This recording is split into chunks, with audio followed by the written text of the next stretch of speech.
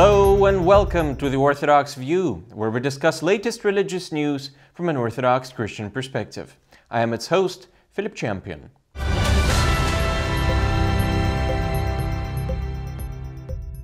The primate of the canonical Ukrainian Orthodox Church, His Beatitude Metropolitan Onufry of Kiev and all Ukraine, comes in at number 15 in the Vesti Media ranking called Top 100 People and Phenomena of Ukraine. All the other Ukrainian religious leaders are left far behind. The commentary to the ranking says that Metropolitan Onufry is, I quote, modest and ascetic, an example worthy of imitation. Having been led by him throughout the crisis years, the Ukrainian Orthodox Church has toughened up and preserved its spiritual strength. Moreover, the transference process has reversed.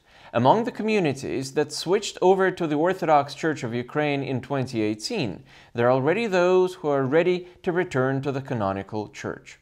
The head of the Ukrainian Greek Catholic Church, Sviatoslav Shevchuk, came in at number 58 in the ranking, and the chief rabbi of Kiev and Ukraine, Moshe Roivin Azman, at number 62. It is interesting that the head of the so-called Orthodox Church of Ukraine, Epifani Dumenko, came in at number 63, having lost as much as 7 positions compared to last year.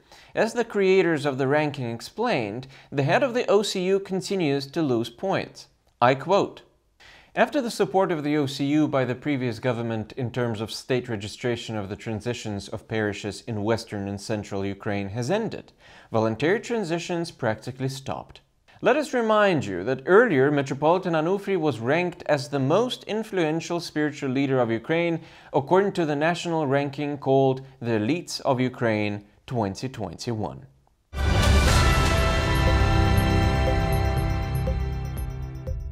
The secularizing shifts evident in American society so far in the 21st century show no signs of slowing, according to the newest data from the Pew Research Center. Christians continue to make up a majority of the U.S. populace, but their share of the adult population is 12 points lower in 2021 than it was in 2011. The decline in the proportion of Christians is not the result of an increase in the number of people practicing a different religion. In total, only 6% of Americans identify themselves as non-Christian. However, the number of people who call themselves atheists, agnostics, or non-religious has significantly grown in the last 10 years. They now make up to 29% of the U.S. population, which is a serious increase from the 19% in 2011.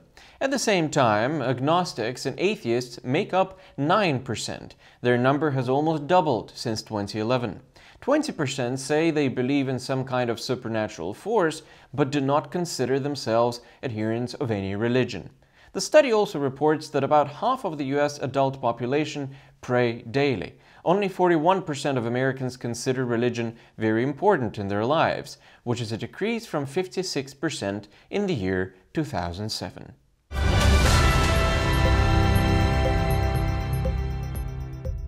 "13 Christian patriarchs and heads of churches of Jerusalem published a statement, drawing the attention of state authorities and the public to the threat to the Christian presence in the Holy Land, which is caused in particular by the activities of radical groups, to the facts of physical violence and insults against the clergy, attacks against Christian churches and acts of vandalism against shrines, as well as attempts to violate the integrity and cultural identity of the Christian quarter of the Old City in order to ultimately expel the Christian community from Jerusalem." Metropolitan Hilarion of Volokholamsk, chairman of the Moscow Patriarchate's Department for External Church Relations, commented on the difficult interfaith situation in the Holy City. In an interview with the Russian news agency RIA Novosti, he expressed concern that what is happening in Jerusalem could lead not only to the eventual loss of unrestricted access to the Church of the Holy Sepulchre, but also to displacement of Christians in the Holy City. The hierarch noted that this is a common problem for all Christians, not just Orthodox. Jerusalem is a unique city which is held sacred by the 3 religions. Many wars had been fought for centuries to have it. There had been a lot of struggle and enmity. No one has won a victory, but this complicated process has resulted in the establishment of a certain balance of forces. It has been achieved through suffering of many generations, and its upsetting may have grave consequences. For several years now, the Orthodox Church of Jerusalem has been trying to defend its rights to several pilgrim houses in the Christian quarter of Jerusalem, which are contested by Jewish public organizations. If the pilgrimage houses become the property of Jewish owners, the pilgrimage route from the Jaffa Gate of Jerusalem to the Church of the Holy Sepulchre may be completely blocked, and the right of passage through it for Christians may be lost.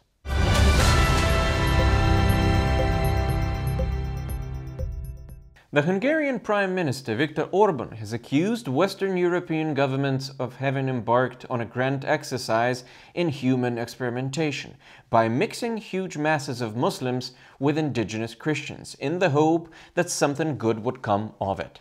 Viktor Orban said that on the air of the Hungarian radio Kossuth. Orban stressed that he never believed in this experiment. He noted that Hungary is a special country because they are the only one in which the people had held a referendum on immigration. The Prime Minister contrasted this with the situation in Western Europe, where, I quote, "the governments, the elites, think that immigration is a good thing, and so they let in huge numbers of immigrants." At the same time, the head of the Hungarian government stressed that the EU rules on migration quotas will not have priority over the Hungarian constitution and the results of the referendum. Let us remind you that in 2016, Hungary held a referendum on the redistribution of migrants among the EU countries. Then the overwhelming majority of Hungarians, about 95%, expressed support for Viktor Orban that the EU should not force Hungary to accept migrants.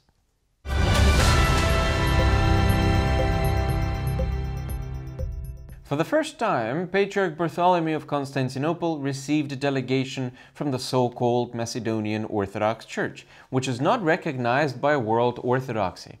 The meeting took place in Istanbul. In the Macedonian Church, they characterized the meeting with the following words. Having arranged a magnificent reception, Patriarch Bartholomew expressed paternal concern for all of us. In the end, we all received a blessing from him by kissing his holy right hand. The Macedonian Schism began in 1967, when the Ochrid Council of the Macedonian clergy and laity, without the blessing and appropriate decision of the Serbian Church, declared its church autocephalous. The autocephaly is not recognized by any of the local Orthodox churches. Here's what Archimandrite Jovan Radosavljević, a close friend of Serbian Patriarch Pavle of blessed memory, wrote about this event. The church schism in Macedonia has been going on for a long time and has inflicted many wounds on Serbia, Macedonia, and the entire Orthodox Church.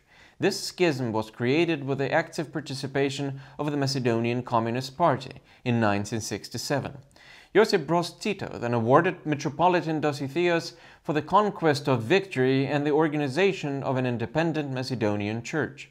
Therefore, the process of self-proclamation of the autocephaly of the Macedonian Church was completed with the blessing of the communists and not with the blessing of the Serbian Orthodox Church. So the question arises, why did Patriarch Bartholomew meet the delegation from the so-called Macedonian Orthodox Church? According to the Bishop Anthony of Moravia from the Serbian Orthodox Church, if the Patriarch of Constantinople single-handedly decides to grant autocephaly to the non-recognized communities in North Macedonia and Montenegro, as he did in Ukraine, then the Eucharistic communion between Constantinople and the Serbian Church could be seized.